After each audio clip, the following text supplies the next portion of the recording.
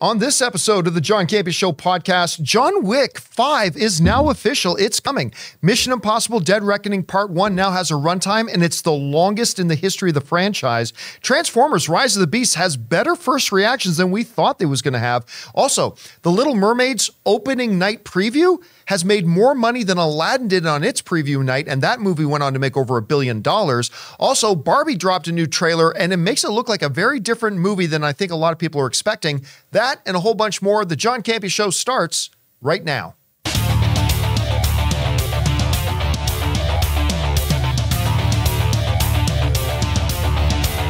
Well, greetings and salutations, everybody. Welcome to the best damn movie-related show on the planet Earth, the John Campea Show, brought to you in part by our friends at Mint Mobile. I am, of course, your host, John Campea, and it is an awesome honor and privilege, as it is every day, to have you, our international friends, gather around as we talk about our favorite things in the world. Movies, movie news, TV, streaming, all sorts of good stuff. Not just giving you our opinions, but giving you information and context so you guys can form your own well-informed opinions, whether they're the same or completely different from ours.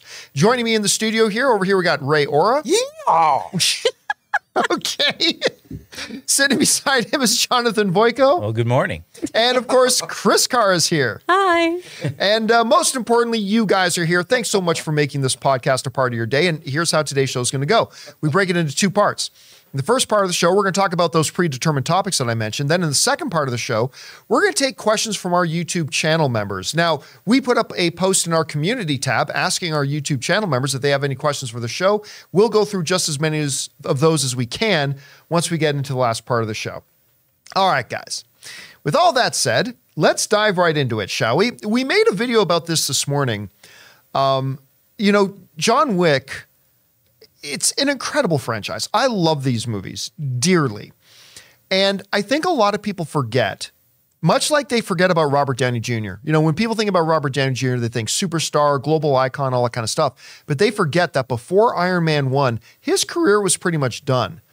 He had kind of sabotaged his own career a couple of ways, but thank goodness he got himself out of the rut that he was in. He put himself back on his feet. Jon Favreau and the folks at Marvel gave him a shot to play Iron Man, and the rest is history. But a lot of people forget that before the first John Wick film, Keanu Reeves' career was kind of at its end point. People weren't watching or talking about Keanu Reeves anymore. And then John Wick came out and reminded everybody what a global treasure John Wick, or I should say Keanu Reeves, really is. And thank goodness. Now, we got to the end of John Wick 4, and, we'll say what happens at the end because the movie is now done its theatrical run and it's available online and on streaming. If you haven't watched John Wick 4, you're not all that interested in it. So here it is. John Wick dies at the end of John Wick 4 in a beautiful, poetic, meaningful way. He dies. Now, granted, we never saw him die. I mean, we saw him collapse. And then they cut to a graveyard, but I mean, we never saw no body go in the basket. We didn't see any of that. So while a lot of people, myself included, thought, you know what, that's the end of the line for John Wick. The world of John Wick will continue through Ballerina and the Continental and other spinoffs, but that's it for John Wick. Thank you, Keanu Reeves, for giving us this incredible character. Well, not so fast. Because when you go back, and we talked about this in the video earlier today, John Wick is one of those very few franchises where every single movie, number one, made more money than the one before, and number two, had an even higher critic rating than the one before. It's hard not to keep that thing going. John Wick 1 made $86 million. John Wick 2 made $171 million. John Wick 3 made $327 million. And John Wick 4, the newest installment, made $428 million, being a franchise high. And the critic ratings were 86%, 89, 89, and 94, respectively.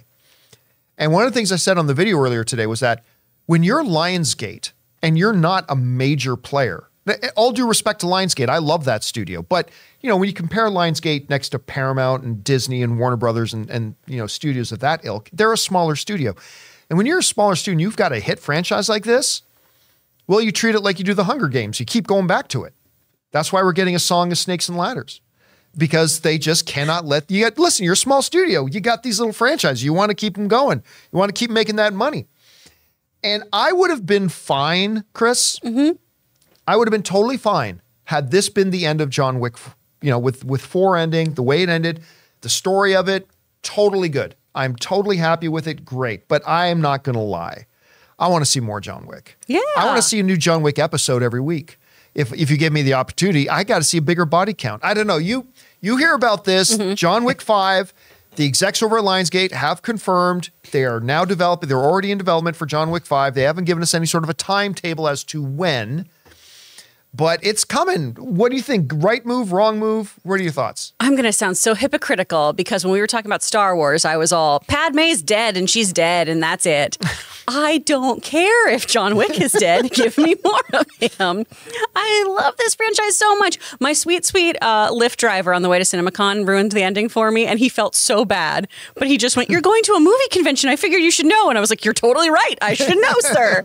So sorry if anyone here is spoiled, but you guys should know. I tipped him still. I was like, "You're great. You're a sweet man." But so I would love to see so much more of this franchise. And you could do prequels. You could do before John met his wife and everything. You could go into all of that. But I also still want it to be Keanu. Yeah. He is John Wick.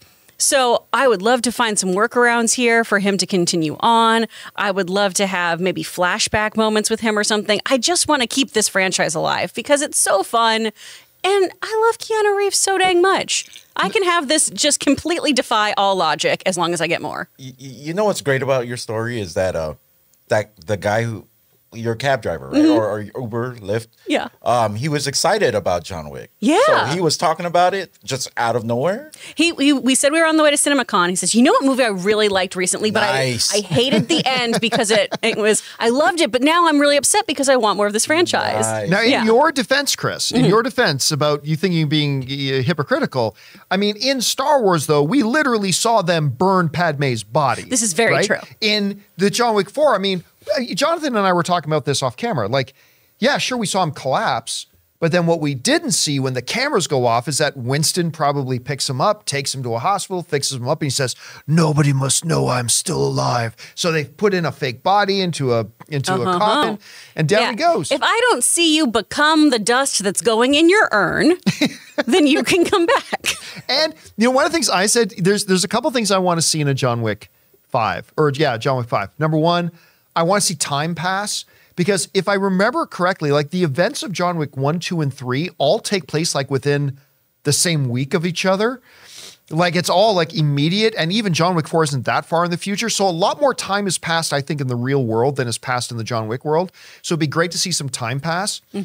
I also want to see him take over the head table. I want to see him become the head of the head table. Ooh. And because I think that's the only thing left to go, because Jonathan, you and I were talking and you said, but how do you bring John Wick 5 back? The whole quest of John Wick right from the very first movie was to get out of that life, to get away from it. And that's when I suggested, well, what if he's taking over? So he's not under the yoke of the head table anymore, but he's rather the head of it. I don't know, like you scratched your head a little bit when we were talking about John Wick 5. Is this something you'd be down for? I kind of felt like at this point, he just needs to become like a lethal protector outside of the system. And that's almost like an equalizer. Yeah, that's what I would kind of like to have seen, or maybe even like helping others from underneath the weight of the high table. The high table. So create his own underground railway for escaping the high table, sort of thing. Yeah, or maybe just victims of the high table. I just want to see him be a pure good guy. Sorry, that's all. My thing is completely different. He should be the head of an animal shelter. He's gonna have if time has passed. He's gonna have a lot of dogs next to him. So please don't ever touch the dogs. It'll be called Paw Patrol. And you got to bring back Halle Bailey. I'm saying I could never say Halle Bailey's name without saying Halle Berry, and now I'm trying to say Halle Berry, and I'm saying Halle Bailey. Bring back Halle Berry and bring her dogs. Yes, I loved her dogs and her silver hair. And her storm hair. Yeah. Bring that all back too. Perfect. All right. With that down, let's move on to this next thing here. One of the movies that we have been really excited for is Mission Impossible Dead Reckoning. Sorry, Mission Impossible Dead Reckoning Part 1. Gosh, John. Right. What am I thinking? So they showed us, not at this most recent CinemaCon, that was a few weeks ago, last month, but last year, at CinemaCon, they showed us a shit ton of stuff. And they were pumping this Mission Impossible movie a lot and been getting us excited and all this kind of stuff. Now, new trailers have come out. The movie looks fantastic. Yes, yes, yes. But one of the big stories that's been surrounding Mission Impossible Dead Reckoning has been the runtime. One of the studio executives went on record recently and said, yeah, they brought us a 4-hour cut. It's got to get brought down a lot. So there was a 4-hour cut of the movie. Now, that's not unusual. Most movies bring in a cut that is very, very long. And then it gets, to give the studios, their studio and distributor a sense of what the movie is. And then it gets cut down even more from there. But apparently it was that. And so a lot of people thought this might be a 3-hour plus movie. Well, according to a report coming out of IGN, it's now official. Mission Impossible Dead Reckoning is the longest of the Mission Impossible movies, but it's not hitting that 3-hour mark. According to the reports, Mission Impossible Dead Reckoning Part 1 will have a runtime of 2 hours and 36 minutes, but that does not include credits. Now, officially, when a movie's runtime is official, it includes credits.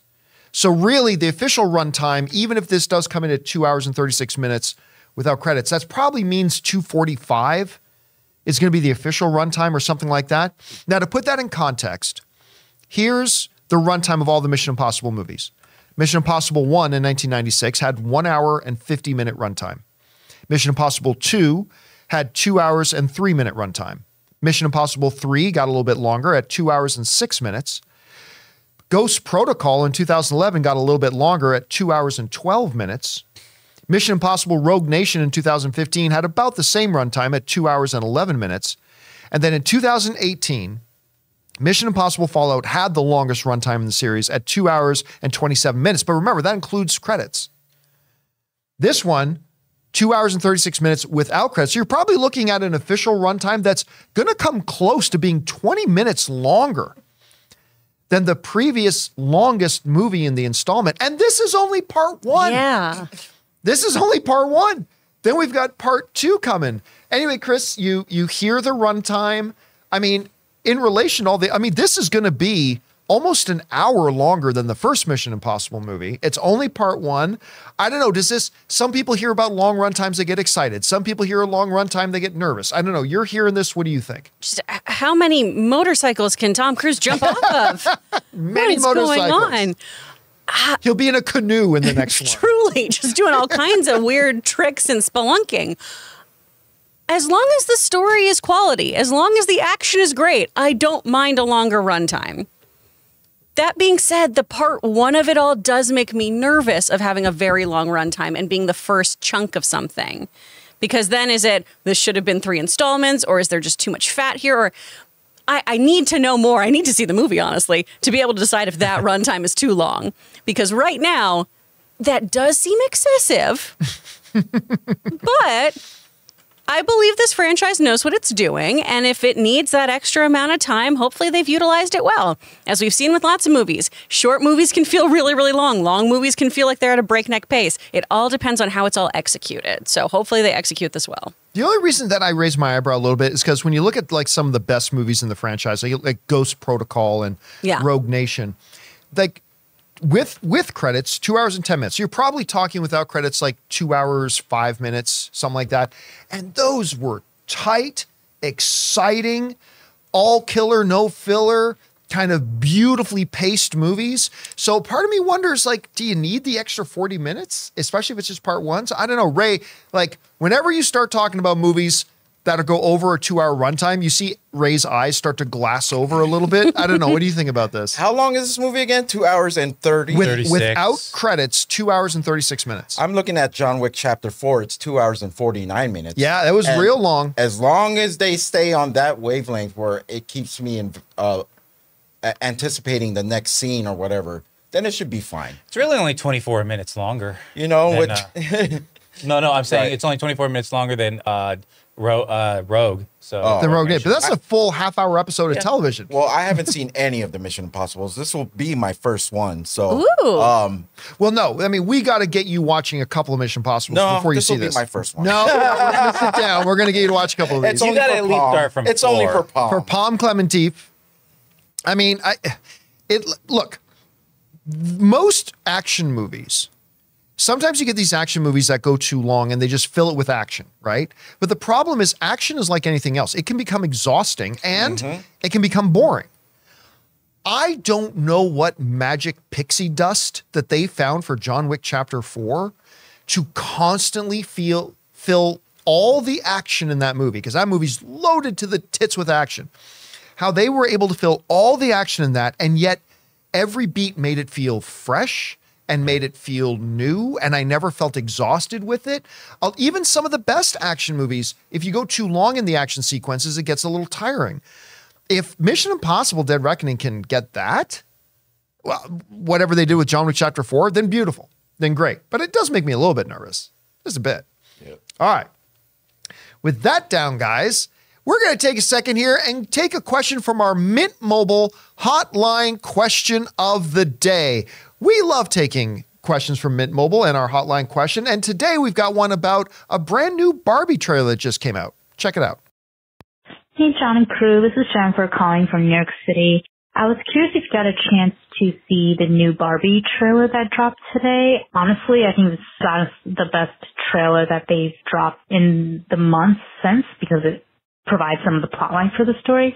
I would love to hear your thoughts. Thanks, and bring on the filthy. Thanks a lot for calling that in, Jennifer. You know, we were going to talk about the Barbie trailer yesterday, but we kind of ran out of time. So they dropped a new Barbie trailer. Now, look, a little bit of background here. I don't care about a Barbie movie. I mean, it's not for me. Not that other people shouldn't be excited about it. I'm saying I'm clearly not the demographic for a Barbie movie, right? Now, keep that in mind for a second, because that becomes important. Then they announced, Margot Robbie was going to be. Actually, you know what? Originally, the Barbie movie, who's the train wreck girl? It was Amy Schumer. Amy Schumer. They originally were going to do a Barbie movie with Amy Schumer, which I thought could have been a really clever juxtaposition, kind of turn everything on its head sort of idea. I thought that was a really neat idea. That eventually fell away, never happened. And then there was talk of Anne Hathaway doing a Barbie movie, which I love Anne Hathaway. Straight up, I do not understand the hate Anne Hathaway gets. She is bloody amazing. She's fantastic, but whatever. So I was excited about that. Then that kind of fell off.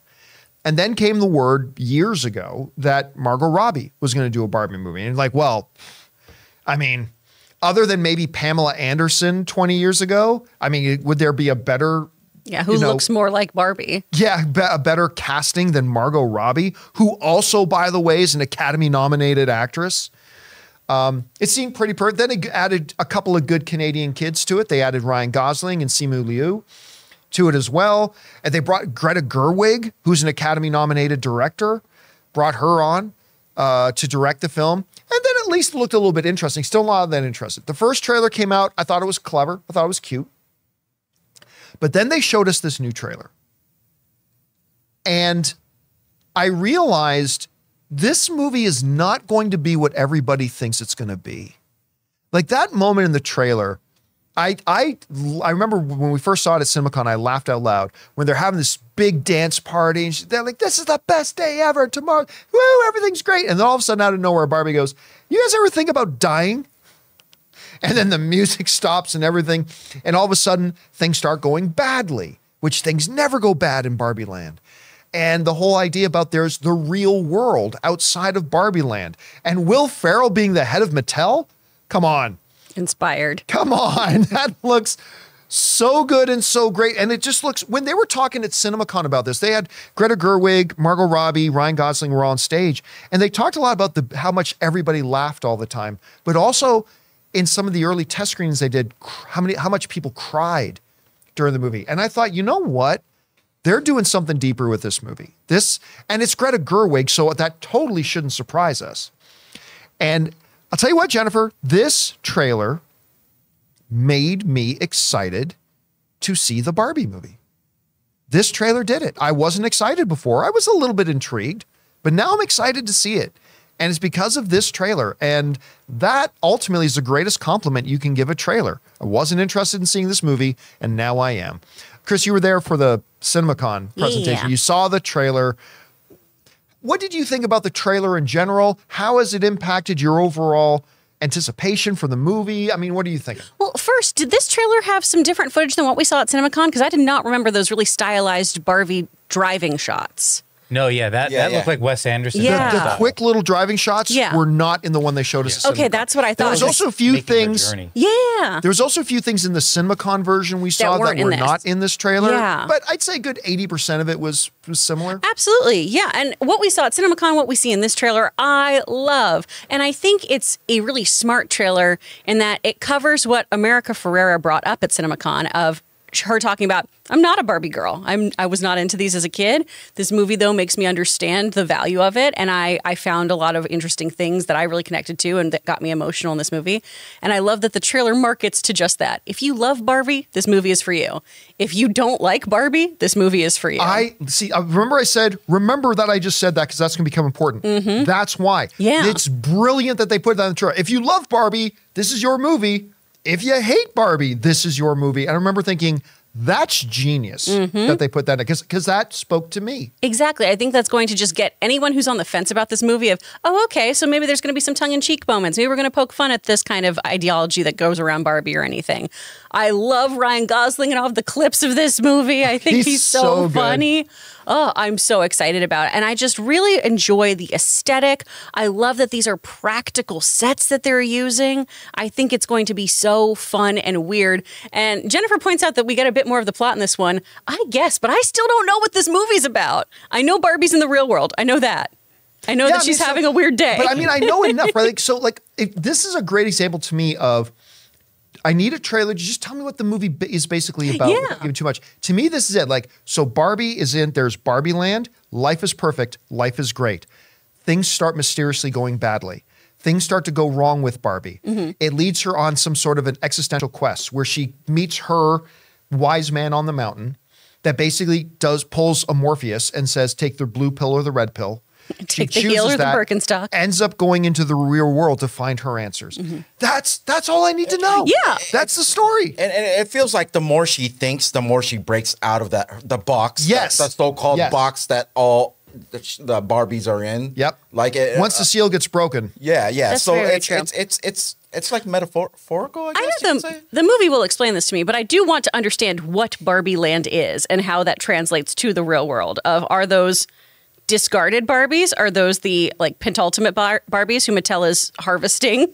What is their purpose? Which I know the movie will tell me, but that's what I'm kind of still left wondering about. Because it seems like, what is this? It seems like Mattel knows that world exists. Exactly. Right? So I want to know, okay, well, what is this veil that separates the two realities?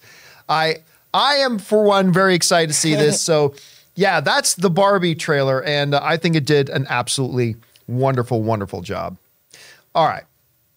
With that down, guys, let's move on to this. This is another one that we did a video on a little bit earlier today, but I am a Transformers guy.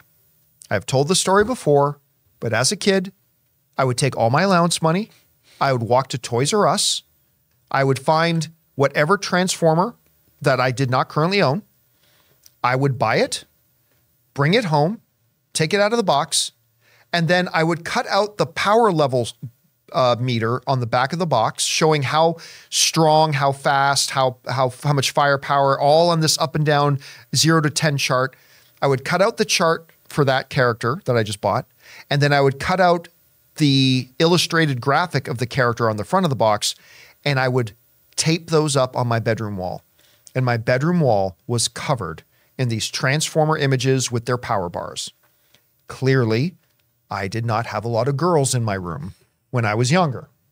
That being said, I'm a Transformers guy. I liked the first Michael Bay Transformers movie very much. Look, I'm not afraid to tell you this. There's not many movies that I tear up in. But in that first Michael Bay Transformers movie, the first time Optimus Prime rolls out of the first time we see Optimus Prime in truck form, he rolls out of the mist in the darkness down the alley. And then the camera starts to spin around Optimus as he begins this very long, slow transformation process with that damn sound that I grew up with as a kid. And seeing Optimus Prime transform, I had tears in my eyes, and I don't care who knows it. I wanted to hug somebody when that was going on. Now, all the other Transformers movies were total shit until Bumblebee came along. And Bumblebee was wonderful. But as we said in the video earlier today, the Bumblebee movie paid the price for the suckage of the other Transformers movies. And while making more money than Black Adam did, it made $400 and something million, Bumblebee deserved to be a $1 billion film. But too many people had been put off by the Transformers movies. And now we've got this new one coming, Transformers Rise of the Beasts. Now, unfortunately, it's not being done by the director of Bumblebee. Travis Knight, I believe, is the name. The guy who directed Kubo and the Two Strings. Instead, they got Steve Cappell, who directed Creed 2. Did a very nice job directing Creed 2, by the way. And I don't know. While I like the trailers a lot, it felt a lot to me like the Michael Bay Transformers. And not the first one. I mean, all the garbage middle ones. I agree. Yeah, it just like I like the trailers. But even though I love the trailers, I'm like, but it still feels like one of those Michael Bay Transformers movies. This is probably going to be crappy. And then they showed us this new trailer with Unicron and all that kind of stuff. And suddenly my, let's say, hope. I started to develop a little bit of hope. Well, now the first reactions have come out. And if you want to be honest, critics have never been terribly kind to the Transformers movies, other than Bumblebee. The first Transformers movie, get this, out of all the Michael Bay Transformers movies, you know what the highest critic score? The highest critic score, Chris, take a wild guess. The highest critic score? The highest critic score of all the Michael Bay Jonathan, Transformers you say 69. 69. 52. You close. 58 Oh, okay. is the highest. That was the first one. Okay. The one I like. The first one had a 58. Revenge of the Fallen, Dark of the Moon, Age of Extinction, and Last Night got 20%, 35%, 17%, and 16%. Woof. Until Bumblebee came along. That got a well-deserved 91%. Wow. I mean, that's like, your kid's going to be expelled. Now he's the top of the class. Yes, yeah. Now he's the valedictorian. Your kid's pulling Fs across the board, valedictorian. And it made okay money, $467 million, but it deserved more than that. So critics, other than Bumblebee, have not been terribly kind. But you know what? The first reactions have come out, and they're solid. They're really solid.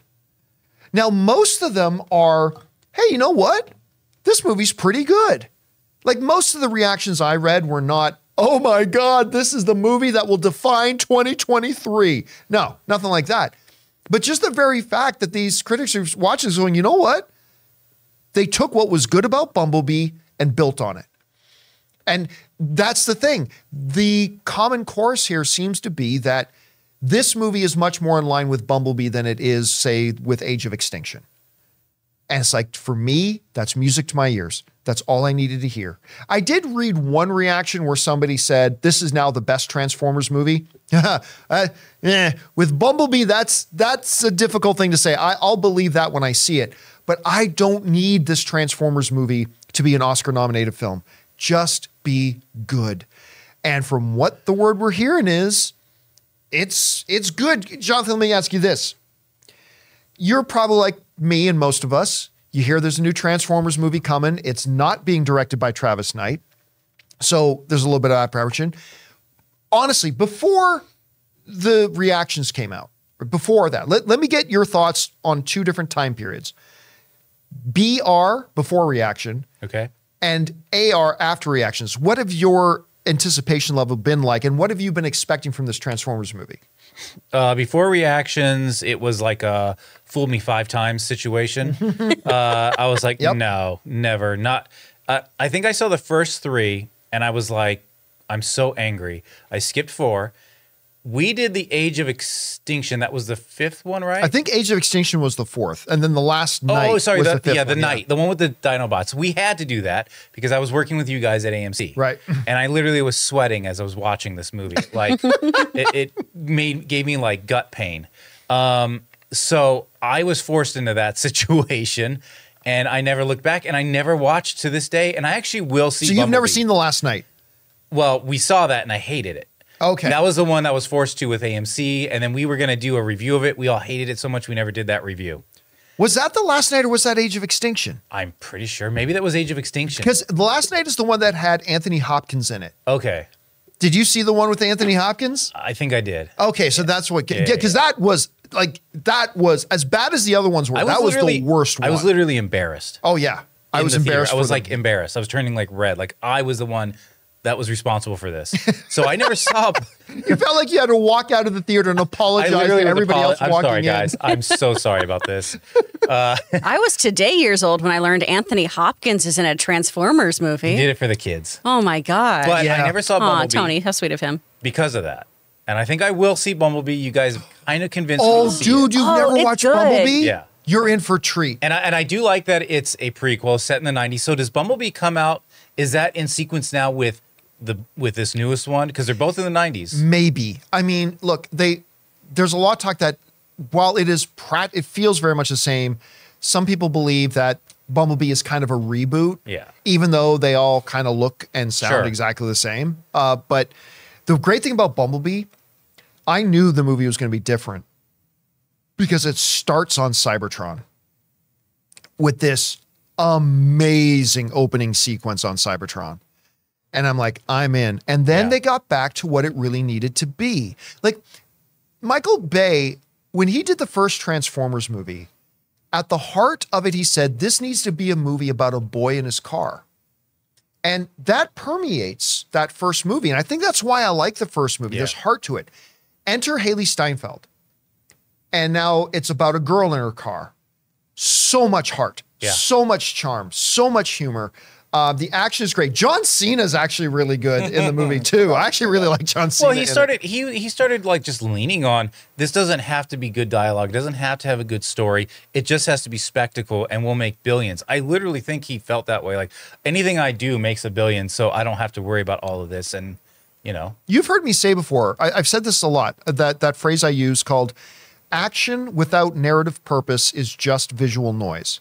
I coined that phrase because of the Transformers movies. It was the Transformers movies that made me go, like after the first one, I think, yeah, you've got this big hodgepodge orgy of spinning metal and light and sound, but like the audience didn't even know what it was they were looking at. Most of the time, the audience couldn't differentiate between which one's a Decepticon and which one's an Autobot. And wait a minute, time out. Why are they fighting right now? Yeah. Why is this battle in the street happening at this point? Audiences it had no narrative purpose. Yeah, it treated audiences like we were stupid. And what was the last one? The last Bay one? Well, the last one was Bumblebee. Because the one before that was the last night. Because when I was doing like the little chart of like the domestic or worldwide totals, that drop off was crazy. It was insane. And I was like, no wonder he stopped doing them because he was cheesing people along for like the three before that because it was making $1 billion.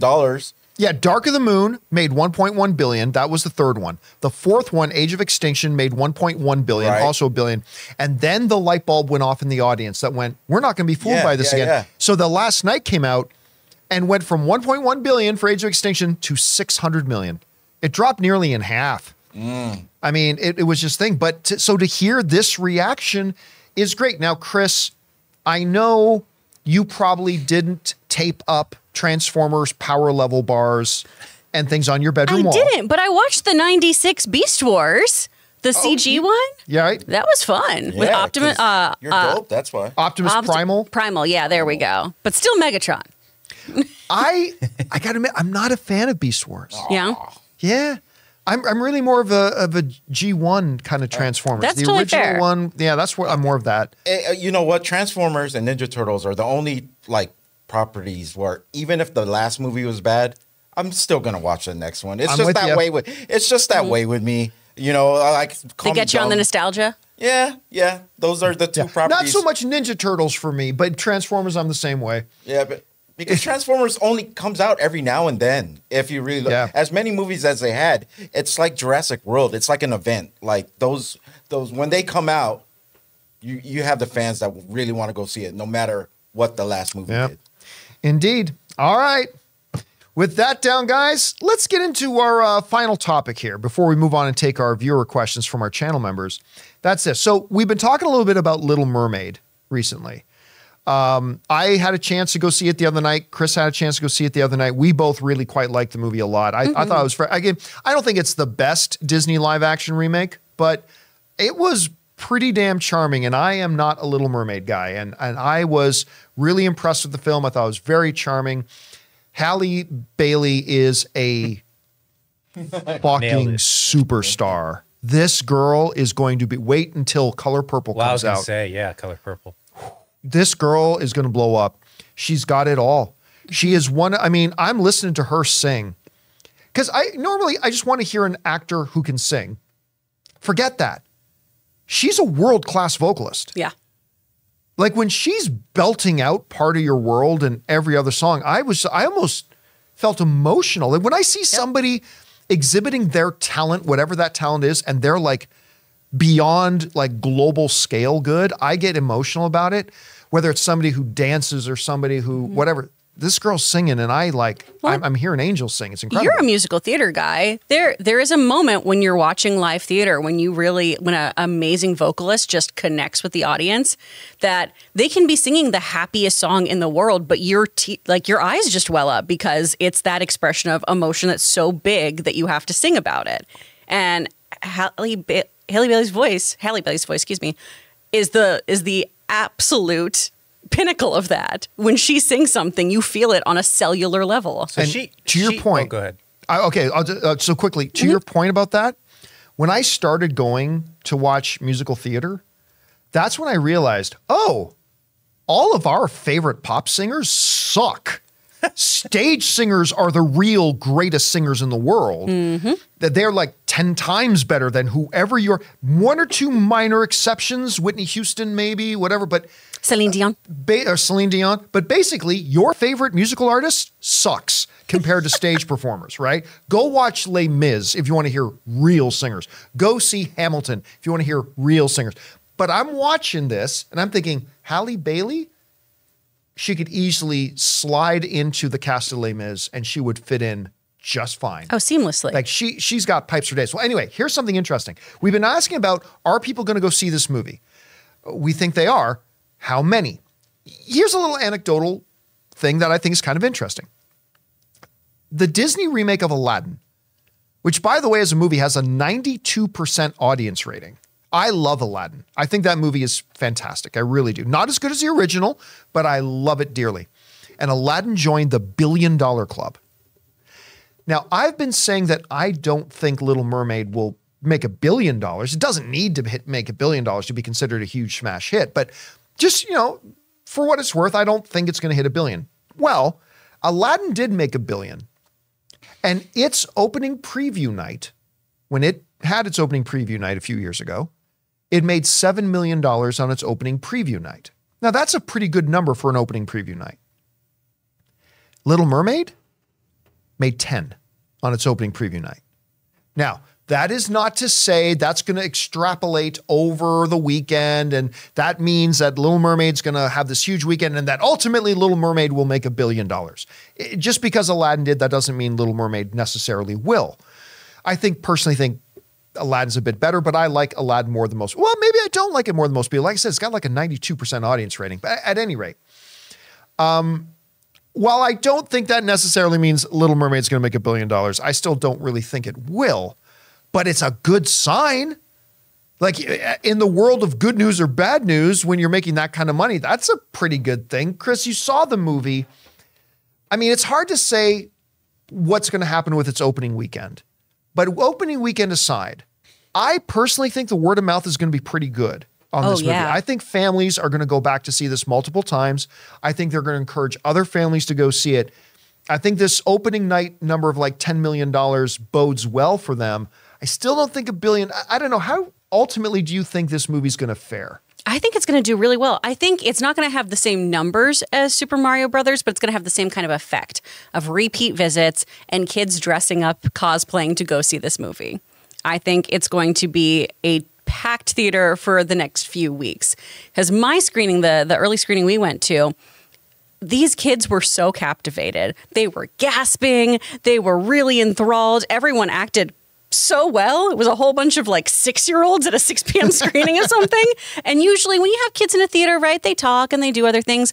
Everyone was so entranced by this movie. I think parents are going to continually take kids to it. I think childless millennials such as myself love the nostalgia of this and the execution of this. I think it's going to do really, really well because, like you said, the word of mouth is going to be really positive here. And after Disney not having a great track record for live action adaptations, you've got Aladdin, you've got Cinderella, but everything else really has fallen flat. I think this is going to be a big win for them, and a lot of people are going to come out to theaters, especially those folks who are going, you know, I need to take the kids to see something else, and I can't see Mario Brothers for a fourth time. I can't do it. I need something new. Let's go. I think it's going to do really well, and rightly so. We've said before that that's the thing. I think some people are going to be turned away just because, let's be honest, Disney's track record with their live action remakes is, to be kind, hit and miss. They got a couple of really good ones, and they got several that are really bad. So it'll be interesting. Jonathan, I am curious, though. You're the only one in the room with kids. And now your kids are of the age that they're not children anymore. Right. But you know, they're kids. And by the way, girls. You've got a bunch of girls in the house. Has there been so infinitely cool? Has there been any scuttlebutt? What's the scuttlebutt around your house about your family want to go see it? How do you think it's going to do? What do you think? I got to be honest. If there's interest, I haven't heard it. Oh, no. I mean, I'm sure there's interest, but they haven't been huge on, like you were saying, they haven't been huge. Like, they love the animated stuff. They haven't been huge on the crossover, you know, live action stuff. Well, the record's been so spotty. Mm-hmm. And I think they kind of also grew up because of mine and Laura's age. We showed them all the original stuff, right? And so, frankly, it's been like, we're going to see, there's more hype about Across the Spider-Verse. Like, they're really excited for that. The Flash. They wanted to see Guardians 3. Only one got to because 2 were sick, unfortunately. So it's like that kind of stuff they're more into, and not so much this. They wouldn't be opposed to seeing it, but I think, like, just being honest, like, I'm probably the only one that wants to see this in theaters. A house full of girls. Jonathan's the only one in the house that wants to go see it in theaters. Well, guys, what do you think? Like, are you guys excited to see this? I'm telling you, it's a pretty good little movie. I enjoyed it. It's a lot of fun. I think if you're a big Little Mermaid person, I think you're really going to have a good time. At any rate, that's my thoughts on that. All right, guys, listen. With those topics now down, we're going to move over and start taking questions from our YouTube channel members. We put up a post in our community tab asking our YouTube channel members if they had any questions. We're going to get to those now. But before we do, we're going to take just a quick second and thank the sponsors of today's episode of the John Campea Show podcast, our friends at Helix and my mobile service provider, Mint Mobile. This video is sponsored by Helix Sleep. Their Memorial Day sale is running now, and it's a great time to upgrade your mattress. You can get 25% off your purchase for a limited time. Check out the Helix site for more details. Guys, Helix Sleep offers the best premium mattresses, custom fit to your needs, conveniently shipped right to your door. And in case you're not 100% sure which mattress is best for you, Helix Sleep's quiz matches you to the perfect mattress based on your body type and sleep preferences. Guys, you know Ann and I have had our Helix mattress for almost a year, and even when we go to Las Vegas and stay in these beautiful hotel rooms, we can't wait to get home to get a great night's sleep in our Helix mattress. The mattress comes rolled up in a box and is easy to set up, and there's even a 100-night sleep trial to test the mattress out to ensure that you love it. And good news, Helix is having a great Memorial Day sale that goes from May 15th to June 4th. Visit helixsleep.com/Campea to get 25% off your Helix mattress plus 2 free pillows during their Memorial Day sale, running now for a limited time.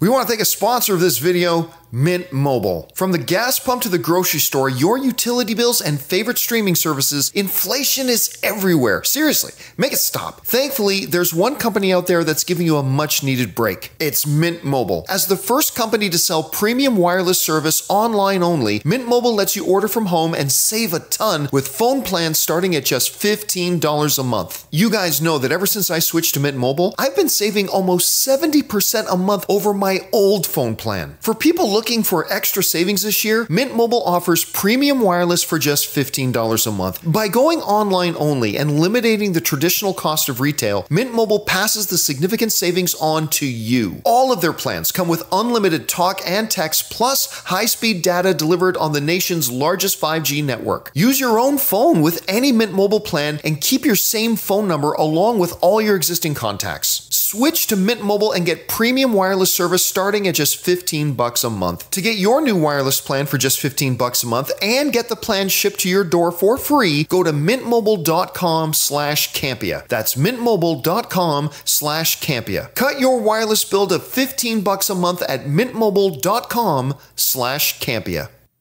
And thank you to our friends at Helix and Mint Mobile for sponsoring this episode of the John Campea Show. Hey guys, remember, when you go and check out and support our sponsors, you're actually supporting us on the show. So make sure you look down in the description of this video. You'll find links and promo codes for both Helix, who've given me my best night's sleep ever, and my mobile service provider, Mint Mobile. And thank you again to those guys for sponsoring this episode. All right, guys. With that down, let's get on over now and start taking questions from our channel members. Chris, what do we got up here first? From, Zeheos? Zeheos? Hey, crew. Just wanted to let you know that the podcast format helps with my new job as a security guard. Oh, nice. Makes the guardhouse less boring, so thank you all and keep up the amazing work. You know, I get so many messages from people that are just like, and this has gone on like before we made the transition or anything, because we've always put up the podcast, right? But just saying, oh, it's just so great. I've got my commute or my drive, just being able to hang out with people in my headphones, just talking about movies, right? And I love getting things like that. So thank you for taking us along to work with you, man. We appreciate that. All right, what's next? From Joel. Hey guys, do you think that Disney really had misplaced confidence with the response to Indy 5? I think they must have thought it would have gotten better notices playing at Cannes 6 weeks prior to the release. I think it's going to hurt them. You don't often see a studio make that mistake. When a movie's not great, they hide it. When they're confident, they show it. I think clearly Disney had confidence in the film. And listen, because the last I checked, Ray, maybe you can look it up. The last I checked, it was at a 45%, which is not good. Not the worst. That means almost half the critics like it, but still not what you wanted out of an Indiana Jones movie. I think you're absolutely right. I think Disney took it to the Cannes Film Festival believing it was going to get a better reception than that. What's it sitting at right now? 41? 51%. Sitting at 41. 51%. Oh, 51. Yeah. All right, so it's gone up a bit. Yay! It's gone up since the last time I checked. The criticisms that you, or not the criticisms, but the reviews that you're reading on that one episode or show, they weren't that bad to me. Like, they were just saying, oh. No, they weren't that bad. It didn't do anything to move it didn't do anything new. This and that. Yeah. That sounds fine to me. Yeah, but I didn't read, like this is the important thing to point out too. The positive reviews, none of them were saying this is the greatest Indiana Jones film ever. But it's also important to point out that the negative reviews were not like, oh, this movie's so bad. No, it was, for them, the negatives kind of outweighed the positive. It sounds like around 50% is exactly where this movie should be. So, listen, that means half the critics like it, so maybe when I see it, I'll like it. Half the critics don't. Maybe when I see it, I won't. Maybe I'll love it. Maybe I'll hate it. I don't know. But Disney, I think, yes. I think they got caught by surprise because by taking this thing to Cannes that early and letting a public audience see it and let word getting out, they clearly thought the response was going to be better. So, yeah, I think they were caught with their pants down a little bit. All right, what's next? Red One Real Talk. John, you've mentioned how you don't enjoy the teen aspect of Teenage Mutant Ninja Turtles that most of those movies lean into. So I'm curious, is there a Ninja Turtle adaptation or comic run that doesn't lean into that which you've enjoyed? The 90s films and the early 2000s animated series that dives deeper into sci-fi elements are my favorite. The original black and white comic run of Teenage Mutant Ninja Turtles is always going to be the best iteration of the Teenage Mutant Ninja Turtles.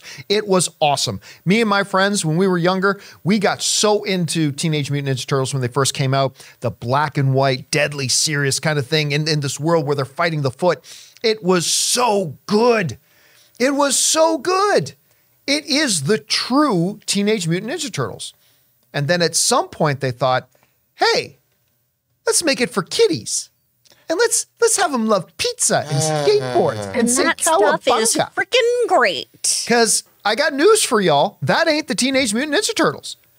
The original black and white teenage run of the Teenage Mutant Ninja Turtles, what they were originally designed and created to be, if they ever got back to that, I'd be all over it. It is a far superior product to the thing they've got out there now.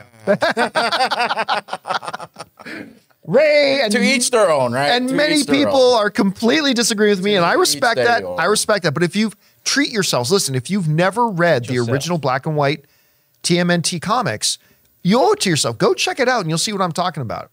All right, what's next? From Norrell. Hey, Campea crew. Have any of you gotten a chance to watch Beef on Netflix yet? If so, what are your thoughts on the series? Thanks for a great week, guys. Have a good one. So Ann and I haven't yet because Ann and I decided that was going to be one of the shows that we watched together.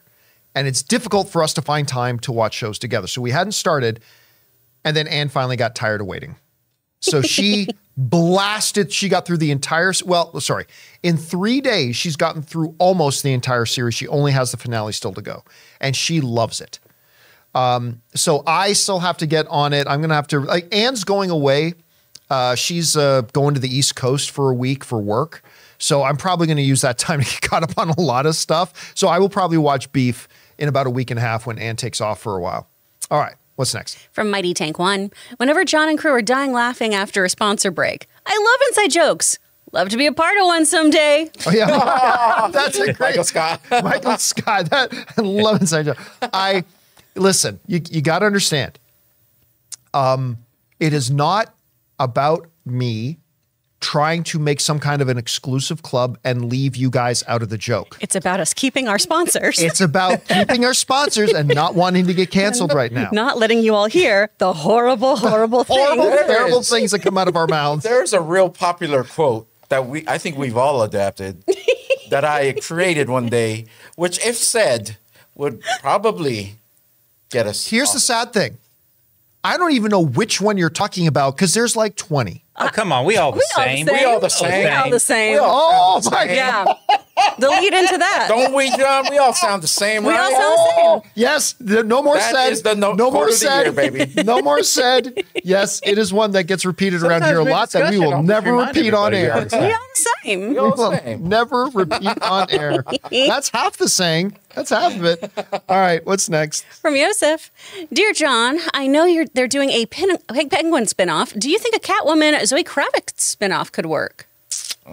I'm less interested in that. Listen, I think Zoe Kravitz as Catwoman in the Batman was great. Yep. I really do. Yep. As a supporting character, I think she's fantastic.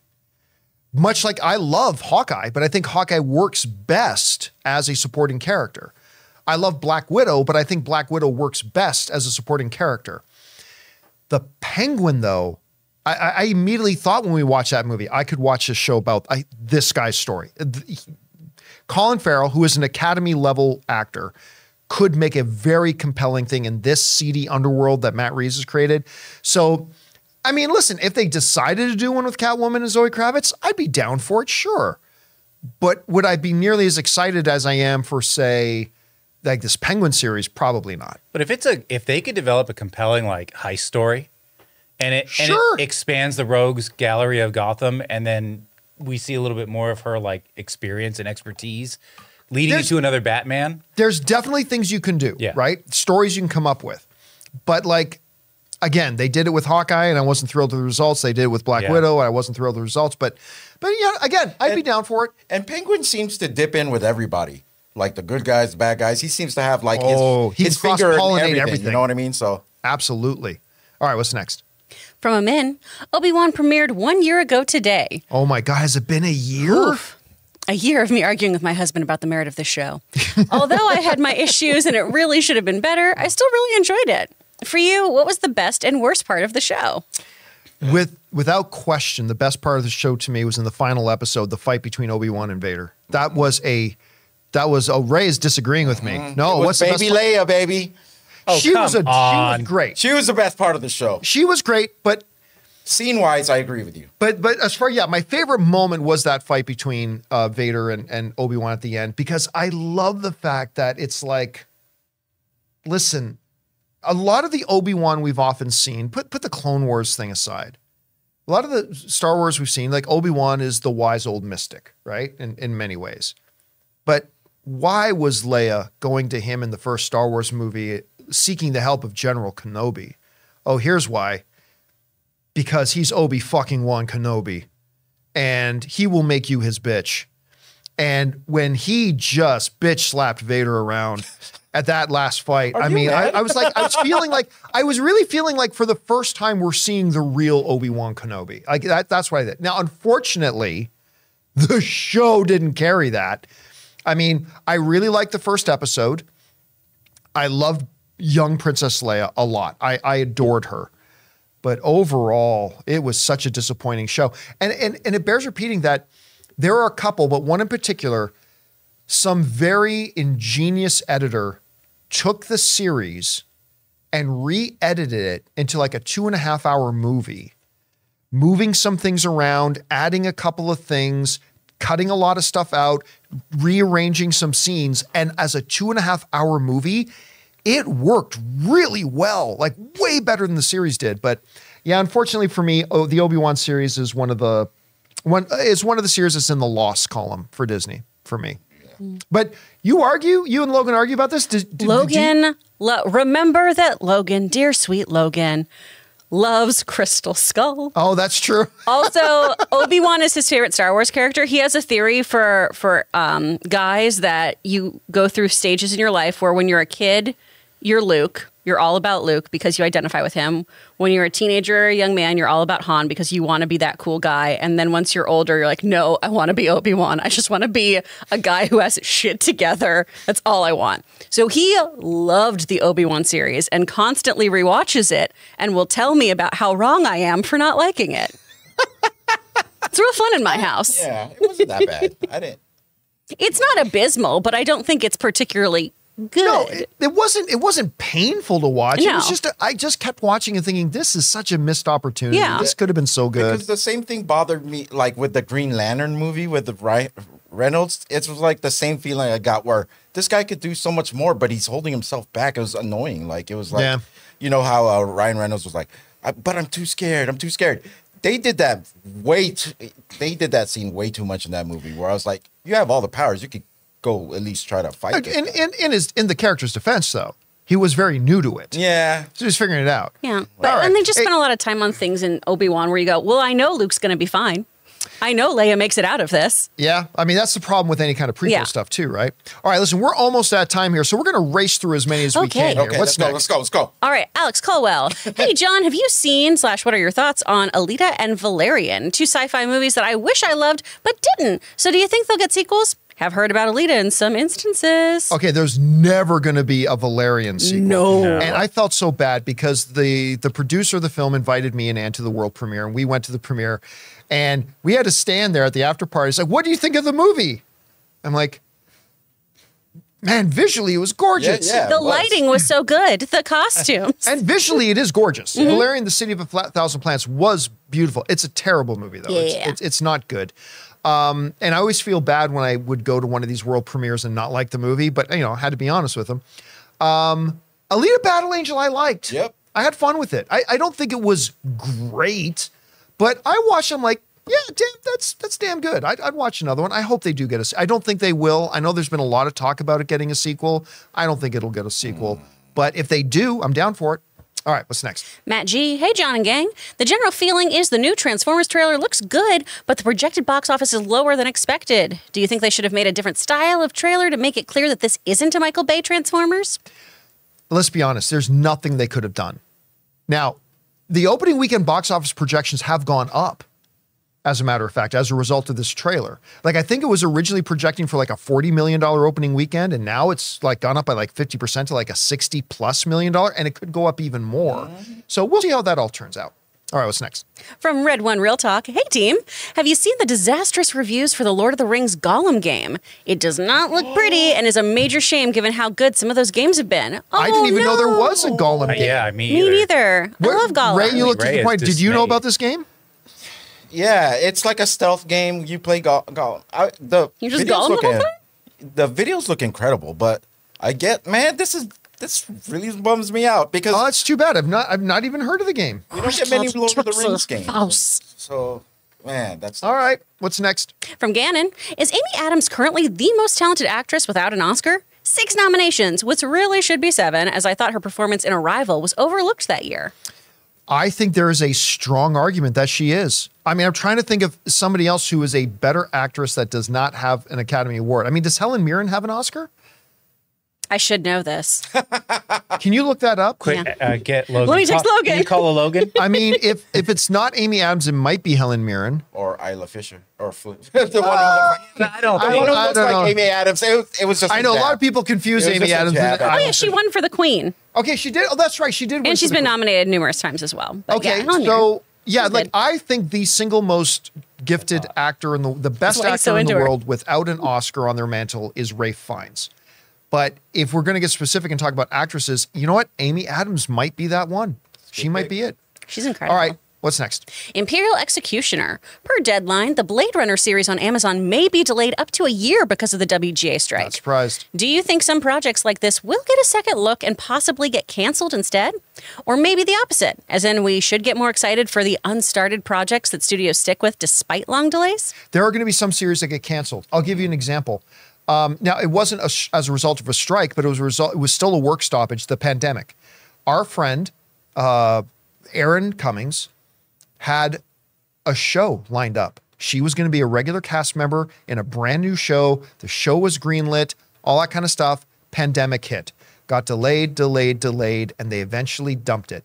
And then after they dumped it, they reimagined it and launched that same show with a totally different cast and went in a little bit of a different direction. It was the Lincoln Lawyer. There was the original Lincoln Lawyer was going to be a totally different show, and Aaron was a part of it, and then the project just kind of fell apart because of the pandemic. There were shows in development that were greenlit during the first writer strike that then never came to be. Mm-hmm. I'm not saying that's going to happen to all of them. Of course it's not, but there are going to be some shows right now where there are writers and directors and actors who are thrilled right now that they've got a show coming. Yeah. And it ain't never going to happen. So we'll see. Pre-pandemic, I was in the short list for a travel show host gig. And then the pandemic happened, and I was like, well, bye. Bye. Oh. And then the whole thing got scrapped. All right, let's take two more, then we'll have to call it a day. All right, Blake Mason. My wife and I will be going to the Hollywood Bowl in July for the first time, and we're seeing John Williams. Me and Ann will probably be there. Never have seen him before. Extremely excited. Any tips or advice for attending the Hollywood Bowl? Are you going? Yes, you are. I'll be there. Although it happens over 3 nights, so I don't know that I'll be there the same night you are. But a couple things. Park at the Hollywood Hotel on the corner. I forget who owns the hotel now, but there's a big hotel at the corner of Hollywood and Highland. And I can't remember. I think it's a Lowe's Hotel. Loews. Yeah, it's Lowe's. The Lowe's Hotel, they have a big parking lot that you can park in. And then it's about a 12-minute walk from there. But believe me, getting around the Hollywood Bowl when there's a concert going on that night is a nightmare. So just go right to that hotel, park in its underground parking lot, and walk there. Go at least an hour early.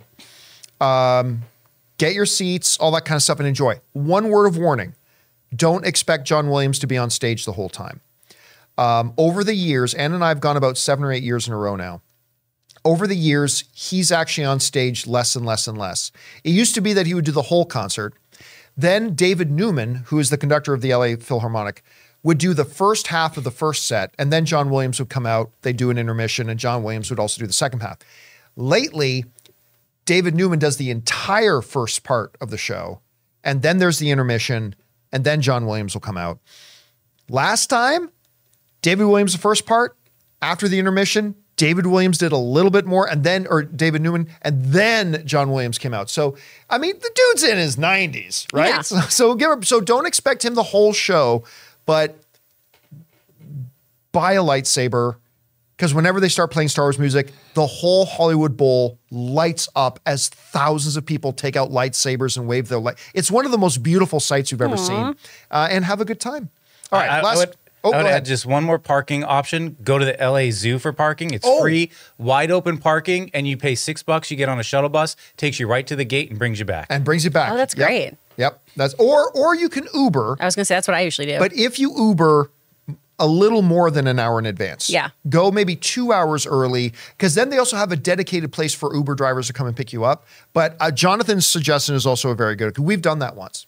All right, last question of the day. This is from Callum. Hey, crew, do you see James Gunn announcing the new Superman and Batman at Comic-Con this year? Or is it too early? Hope you guys have a nice day. All right, let's put it this way. I'll be shocked if he doesn't bring out the new Superman at Comic-Con. Batman, don't know. They don't have a start date for Batman, so that's fine. I don't know about Batman. But I really do believe we're going to see Superman. I don't know that for a fact, but that's what I believe. A Batman different than Robert Pattinson? there's going to be. No, because James Gunn's there's there's going to be the DC Universe Batman, and then Robert Pattinson is a separate thing. All right, guys, with that down, that'll do it for today's and this week's installments of the John Campea Show podcast. Thank you guys so much for joining us and making this little show part of your day. Big special thank you to our channel members for sending in those questions. Number one, because you gave us great fun things to talk about. But number two, by being a YouTube channel member, you support us and everything that we do here. So thank you so much for that support. A little bit of an announcement. This Sunday, there's going to be a Little Mermaid open spoiler discussion. So make sure you guys come by and check that out if you guys go and see the movie this weekend. And other than that, we'll see you on Monday, guys. Thanks a lot for being here. My name's John Campea, and until next time, my friends, bye-bye.